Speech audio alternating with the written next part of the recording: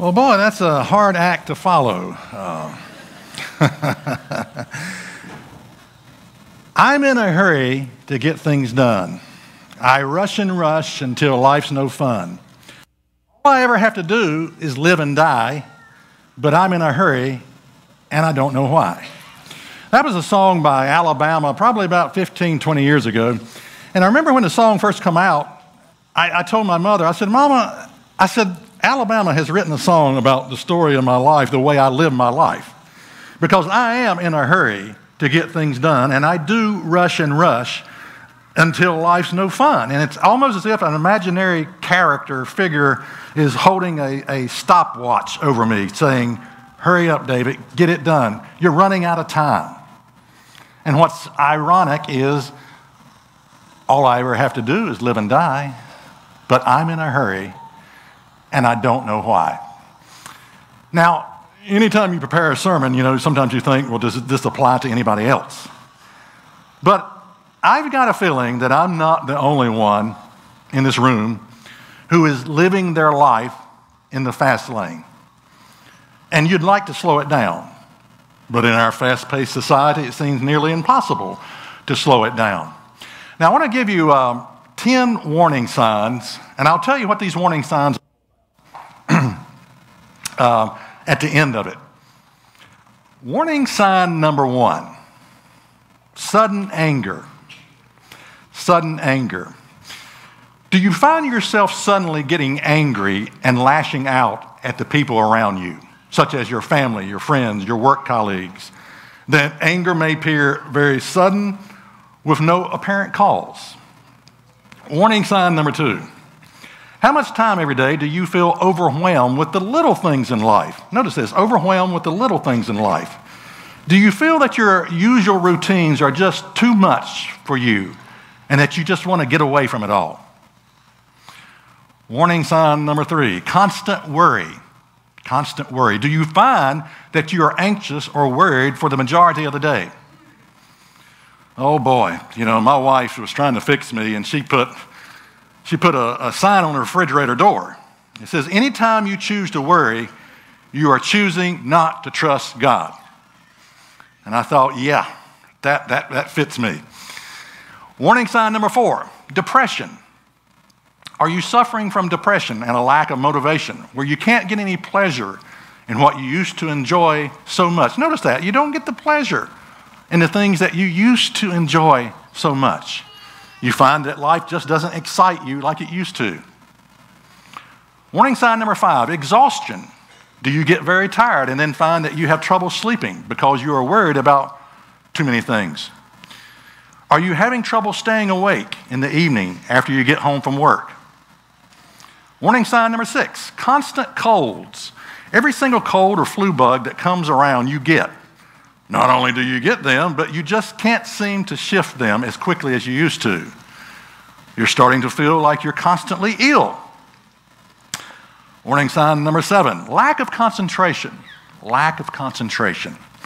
Are you finding it harder and harder to concentrate? Your memory seems to be going, and you are frequently starting to do something and then forget what it is that you were doing. Probably a lot of us can relate to that one. Warning sign number 8, mood swings. Your mood changes from happy to sad to angry to tears, all at a drop of a hat with no apparent cause. Warning sign number 9, letting yourself go. You no longer care about how much about your appearance or your environment as you once did. Your paperwork is piling up. Your posts go unopened. And you even you go out without brushing your hair or ironing your clothes. All right, last one. Lack of time. Lack of time. You fondly remember the days when you had lots of time to do the things you wanted to do. Nowadays, though, it's as if someone has removed 12 hours from the day, and you struggle just to keep up. Just to keep up. Now, these 10 warning signs are warnings that you are under too much stress. Way too much stress. Now, how did you do? Well, if you only selected 3, you're pretty cool. You're pretty chilled out. But more than 5, you probably need to take the time to learn how to reduce and manage stress in your life before it becomes a serious problem. Now, I can probably identify very strongly, probably with at least 8. So, I think, boy, you need to do something. Stress is so rampant in our 24/7 society, over-programmed, over-scheduled, plugged-in society, and we take it for granted. We just think, okay, this is the way it's supposed to be. This is the way I'm supposed to live my life, day in and day out. Unfortunately, all this stress is taking a terrible toll on our health. Now, I want to look at a picture here that sort of represents the way, what I'm going to talk about today, a life in the fast lane. This is a picture here of the first McDonald's restroom. Yeah, that goes good. No, it's not a restaurant. Fast food restaurant. Actually, the first fast food restaurant was A&W Restaurant, founded in 1919 in Lodi, California. Then there was White Castle in 1921 in Wichita, Kansas. But on the 15th of May, 1940, the first McDonald's was opened in San Bernardino, California. And that's a picture of it right there. The concept of fast food never made a lot of sense to me. We take one of the many enjoyable things in life, eating. Boy, I love to eat. And we reduce it down to, we pull off the road in our vehicle, we drive up to this little square window, they hand us out a bag of food, and then we take back, it's like a pit stop eating or something, and we take back off, and we cram that down as we're driving down the road. And we don't even have time to stop and enjoy, a lunch. Why are we in a hurry? Well, we're in a hurry to get things done. We're rushing and rushing until life's no fun. We got things to do, and we can't enjoy the simple things in life. Now, the definition of living your life in the fast lane is, it means you are moving so fast through life that you're not going to enjoy the ride. Think about it. Is that pleasing to God that you go through life so fast and you don't even enjoy it? No, it's not pleasing to God. You ever ask the question, where has the last 40 years of my life gone? Well, and of course, if you're 20 or a teenager, you're not asking that. But, if you're older, what has happened to the last 40 years of my life? Life is like a vapor, the Bible says. And since life is like a vapor, we don't need to speed things up. We need to learn to enjoy the moment. There may be people in this room who are living their life in the fast lane and you don't even know it. Like I said, it's just a part of society. It's like being on a fast, Amtrak train, 100 miles an hour. You can't stop it. You'd like to slow it down. You'd like to say, hold up your hand and say, let's slow it down. Let me stop this. Let me get off this train. And you can't even do it. Stop. I want off this train.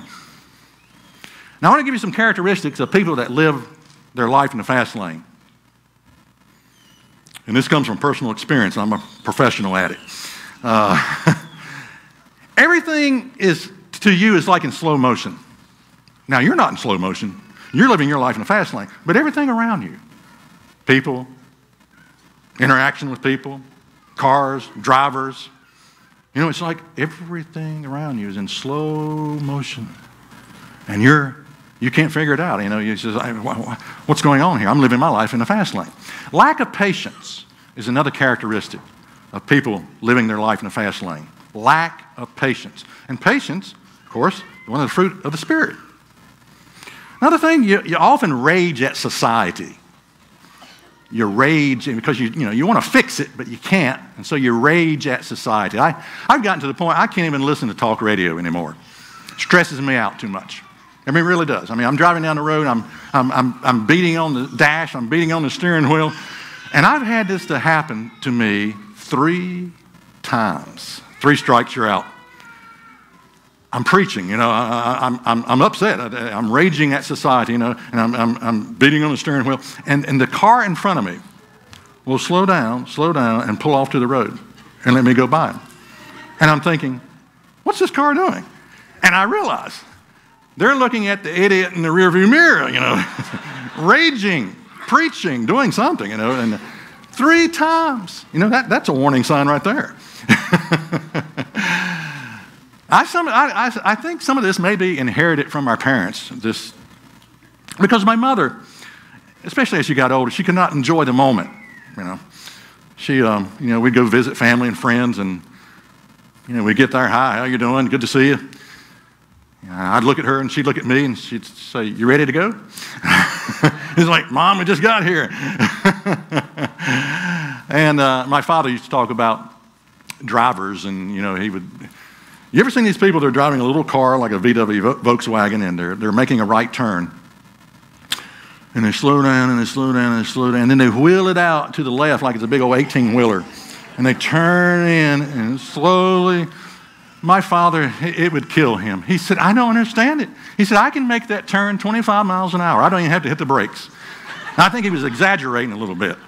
I don't think he could actually do that, but it drove him crazy. So I sometimes wonder, is this stuff inherited from my parents, maybe?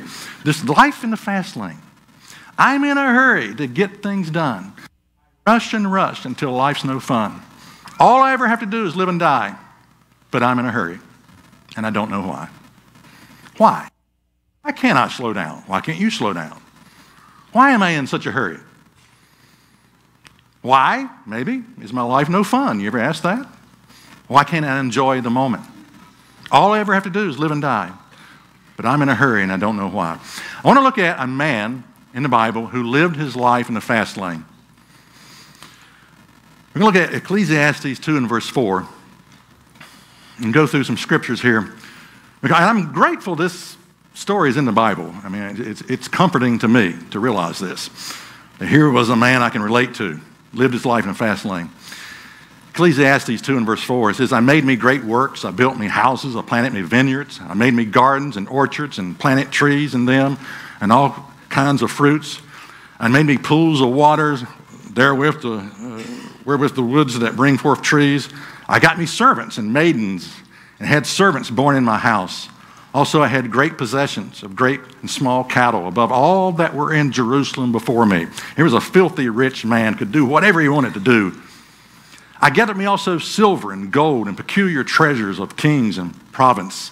I got me men singers and women singers and the delights of the sons of men and as musical instruments and that of all sorts." He didn't just go out and purchase the CD. He got the whole choir, the whole band to come sing to him and enjoy the music. "So I was great and increased with more than all that were before me in Jerusalem. Also, my wisdom remained with me." And that's unusual. Usually when you acquire this kind of wealth and prosperity, you become a fool a lot of times, people do. But he didn't. His wisdom remained. "And whatsoever my eyes desired, I kept not from them. I withheld not my heart from any joy. My heart rejoiced in all my labor, and that was my portion of all my labor. Then I looked, and all the works that my hands had wrought, and all the labor that I had labored to do, and behold, all was vanity and vexation of spirit, and there was no profit under the sun." Ecclesiastes 2 and verse 17 is the verse I want to get to. Therefore, I hated life because the work that is wrought under the sun is grievous unto me, for all is vanity and vexation of spirit. What was the end result of living his life in the fast lane? The end result? I hated life. Some more characteristics of people living their life in a fast lane. Everything is a sense of urgency. Everything. They say that goes with a type A personality. I don't know what type personality I have, but it must be type A. But everything pops in. I got to do this. I got to do it now. Sense of urgency. Everything. Of course, that leads to life in the fast lane, does it not? Another characteristic is that nothing is ever good enough. Nothing is ever, never, I was reading a documentary about Michael Jackson, and he said no matter what kind of dance move he did, whether it was a moonwalk, I wish I could do that, but he would stop and he would say, "No, I messed up." He would critique it and say, "No, it's not good enough." Everything So you keep doing, and you keep redoing, and you do it over and over and over again. You're not content, you're not satisfied. The desire to do and try everything is another example of living in the fast lane. You know, you look and you think, oh, there's something I've never done before. There's something I need to try. I've never tried that before. I've got to do that. You know, we will have eternity to do and try all the things we want to do and try. But we don't have eternity right now. You ever wonder why? Why is that true? You know, I think it's because God wants us to decide what's important right now and to do. And that means saying no to some of the things you want to try and do. It means prioritizing my life. It means choosing what will make a real impact on others and what will not make a real impact on others. You know, there's a lot of things that doesn't make any impact at all. And so I need to decide what will make an impact on others. Another thing about people living their life in the fast lane, multitasking. Boy, I used to pride myself on multitasking. I would deliberately start 5 projects at one time because I get bored with one, get bored with one, until someone told me the definition. I heard a definition of multitasking. It means you do a lot of things very poorly. I didn't like that. I didn't like that at all. Boy, that upset me. That hurt my feelings. And you don't finish a lot of things. You never quite finish a lot of things. But boy, did that fit me. The desire to fix everything can be life in the fast lane. Now, I like to fix things. I like it when things break. And I look for things to fix. Let me fix that. Okay, good, it's broke. Oh, that's good. I like that. Okay. But I like figuring out how to do it, and then I like fixing it. I like the labor part. But everything cannot be fixed. Ecclesiastes 1 and verse 15 says, that which is crooked cannot be made straight, and that which is wanting cannot be numbered. We cannot fix, not now, this sin-sick world. How many of you, you watch the news and you hurt, and you say, I want to fix that. You get an Amber Alert on your phone, and you think, why? Why does it have to be like that? I want to fix it. To everything there is a season, a time to heal, a time to fix things. Oh boy, how much I'm looking forward to, what we're celebrating here, the Feast of Tabernacles, when things can be fixed, when the rot, the stench of this sin-sick world can be fixed. Another thing about life in the fast lane, the pursuit of accumulating knowledge can be life in the fast lane. Ecclesiastes says, for in much wisdom is much grief, and he that increases knowledge increases sorrow. And it's sad, we have wisdom that God has given to us, and we study more, and we learn, and we want to share that, what God has given to us. And sometimes you wonder, is anybody listening?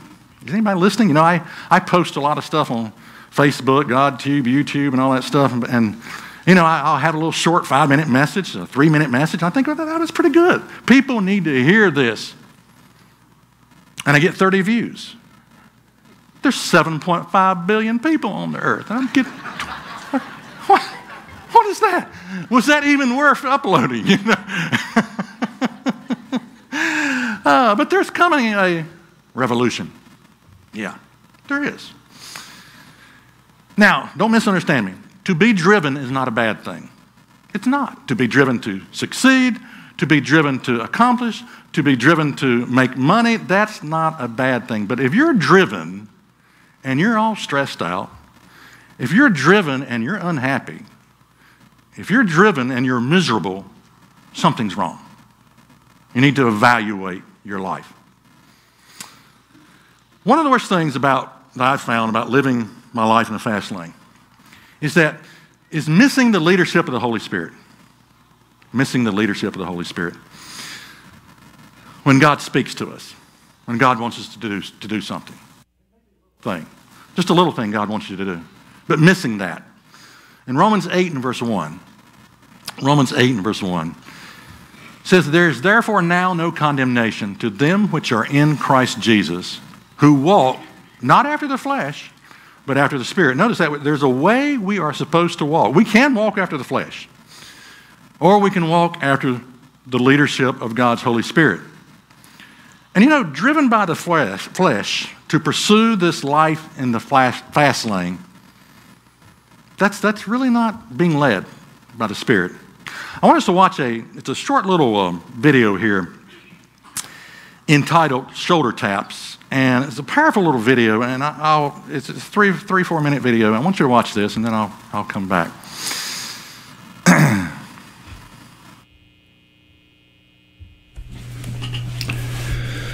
Shoulder taps. So Tony and I are having lunch at California Pizza Kitchen the other day, and across from us I noticed this elderly woman sit down. She's dressed nicely, and she's at a large table by herself for about 5 minutes, and then what appears to be her daughter shows up, and I don't recall, 2 or 3 grandkids, and they all look spectacular, ready for a nice meal, obviously. And at about that time, a voice in my head starts saying, you need to go tell her how pretty she looks. So I don't even know if we're eating at this point or not, but the food arrives, check arrives. We're going to go down the walkway a little bit in this strip center and look for something, and that's the next thing that we're going to move to. So Tony stands up. I don't tell her any of this. And on my way out, I just kneel down and kind of get into this position where I'm at her level, right where she's now in her chair. And I said, hey, if nobody else has told you yet today, I just want you to hear from me how lovely you are. And she looks at me with a look I've never seen before and says, I know you. And I said, no, we don't know each other. And she said, I know your spirit. And it gets really quiet between us. And she says, my husband died a year ago. And that's something he would have said to me. And at that moment, I can't talk. I can't talk. I'm overcome by emotion. And I just hug her and smile at her through tears. And I leave. But here's what I know, and here's the reason I'm telling you this. I believe that God taps us on the shoulders and uses us at just the right moment. And what I know for sure is that she was blessed and I was enormously blessed. So I've learned in my life to listen to these shoulder taps because they do happen. And I believe the more that we listen to them, the more in alignment we are with God. And that's an awesome place to be. Shoulder taps.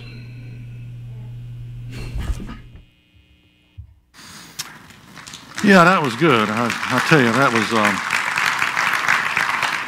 I know your spirit. I know your spirit. And I had almost ashamed to even tell you about this, but I had an occasion, maybe you can learn from my failure.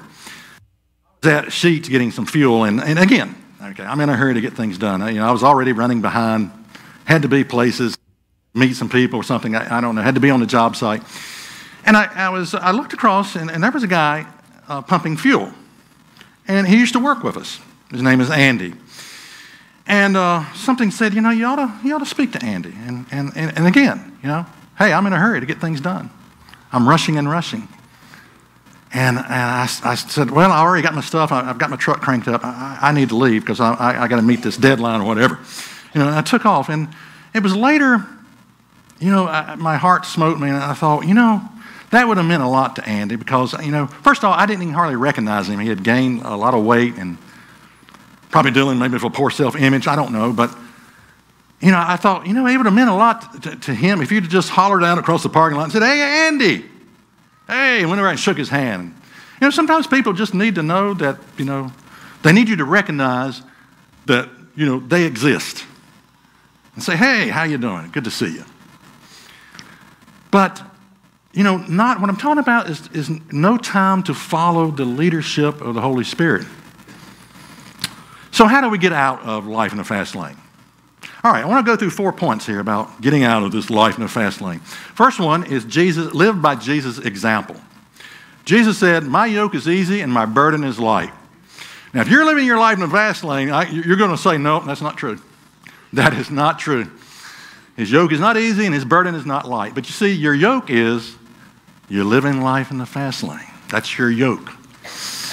You know, it's interesting. You never see Jesus running to the next event, running to the next thing to do. You know, hold on, don't finish that sentence. I got to go over here and talk to. You know, you don't see him running to the next appointment. And the Bible speaks to this issue. Psalms 4 and verse 4 says, "Stand in awe and sin not. Commune with your own heart upon your bed and be still." Be still. Be still. Psalms 46 and verse 10. "Be still and know that I am God." Notice that. Be still and know that I am God. How do you know God? Well, you be still. How do you know God? Life in the fast lane? I don't know about that. "I will be exalted among the heathen. I will be exalted in the earth." And then there's a story, Mark 4 and verse 39.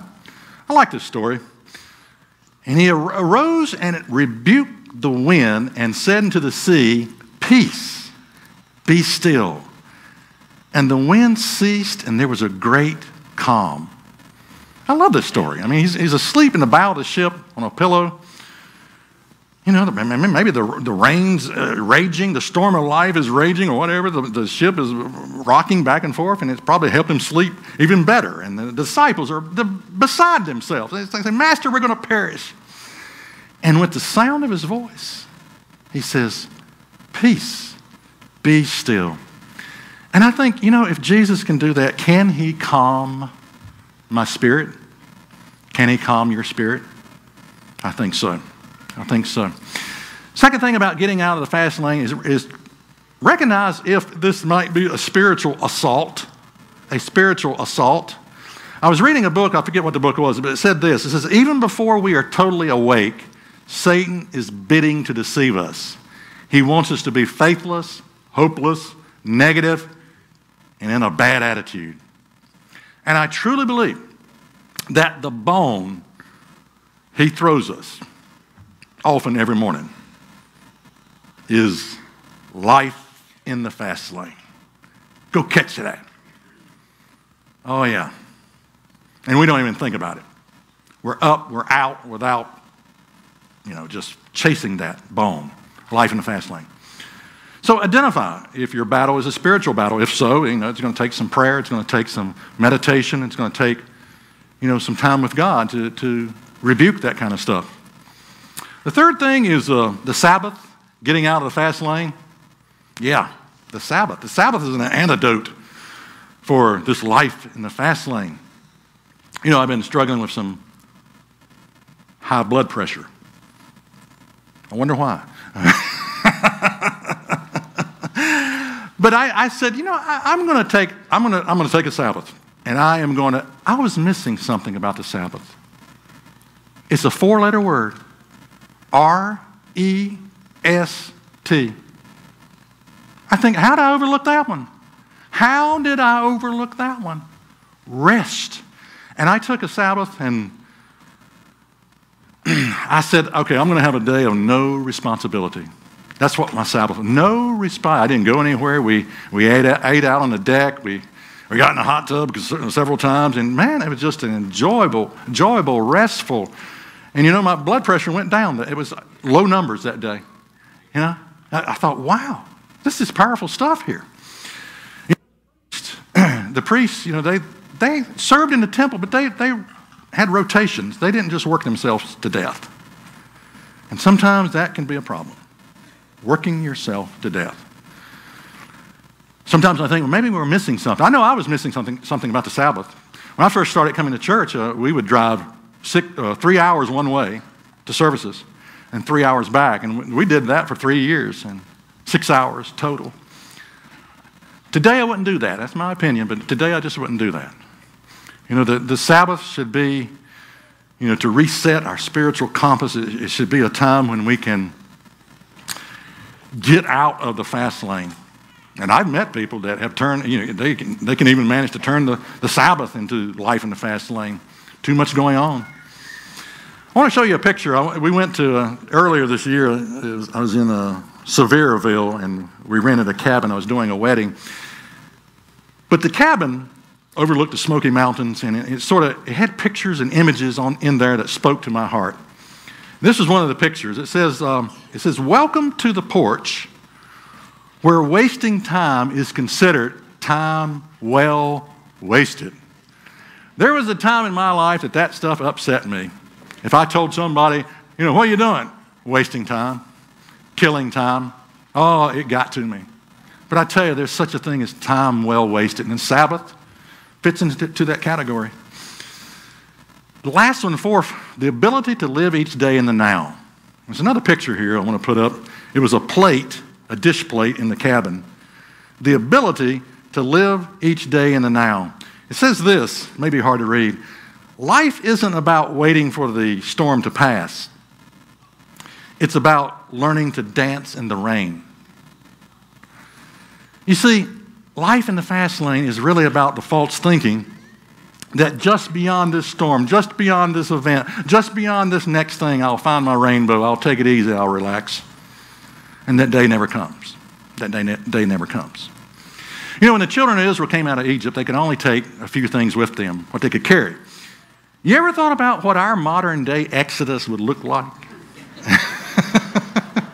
I mean, we would have caravans and U-Haul tractor trailers and all the responsibility we would have coming out of Egypt.